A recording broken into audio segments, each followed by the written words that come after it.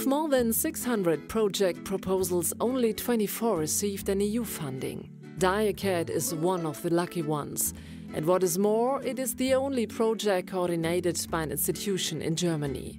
Is that a dream come true?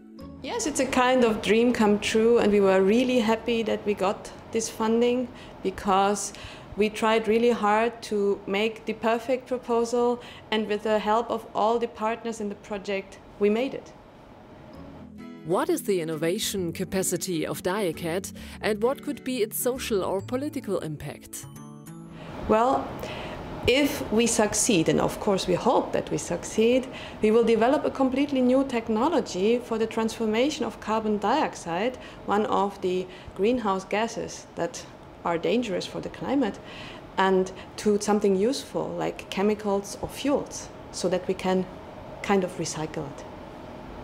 It will help to form a more sustainable society because at the moment we still rely on fossil fuels, and these will end someday. And if we can recycle carbon dioxide from the atmosphere or from industrial processes, we will be able to become much more sustainable than we are right now. Novelty and high risk have been a key part of the FET-Open call. Could you explain in simple words the challenges of DIACAT research work?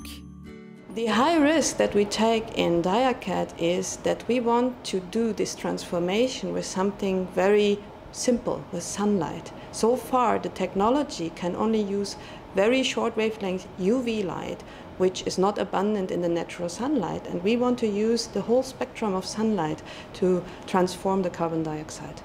And this, of course, we don't know yet if this will work, but we will work hard to make it happen.